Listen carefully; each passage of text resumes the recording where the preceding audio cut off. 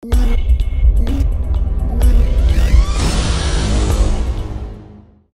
what up, Gamers Nation? Here we go with the Turbo Blitz off the A-gap. This is a Fireman out of the 4-3. It has a weird angle right here with the linebacker, the right outside linebacker. And right here, all we have to do is just put him right next to the DT, pinch the defensive line. That's it. Pinch the defensive line, put him right next to the DT.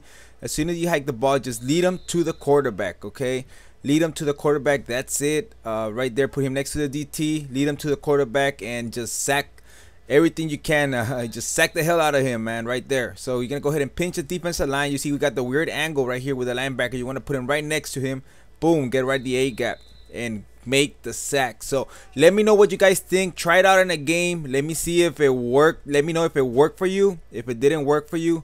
And you know, this is a real easy setup and effective setup. So you want to use this right at the right moment when your opponent's gonna go ahead and give a pass, or he needs a critical down to get some yards. Boom, just hit him with this right here. Just hold turbo, the left analog stick a little bit down. As soon as he hikes the ball, you can go ahead and boom, just shoot straight through the A gap for the sack. So let me know what you guys think. Try it out.